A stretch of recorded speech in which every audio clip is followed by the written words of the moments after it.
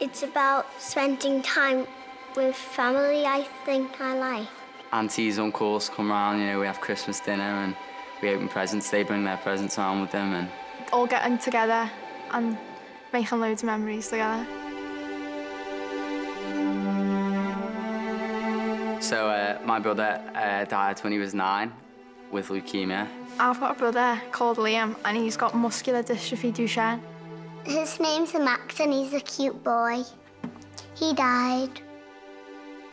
Isabella can't talk or walk and she can't see us that well, but she still knows we're there.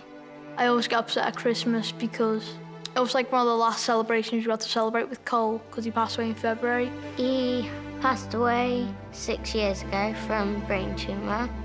I lost my brother in 2016. I went to the sibling event and then that's how I've met the people I've met today.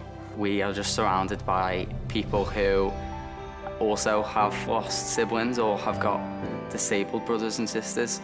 Clare House has just brought so many children together in like the same situation. I do think it's a very important place for people that struggle to cope.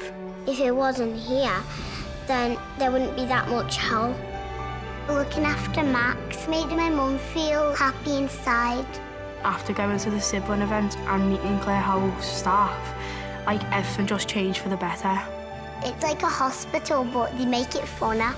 A safe place where you can talk about your worries without them judging. They'll give you a shoulder to cry on, but also they'll be your friend when they need to be. As soon as you step in, like everyone's full of laughter, everyone's making jokes, everyone's just like one big family.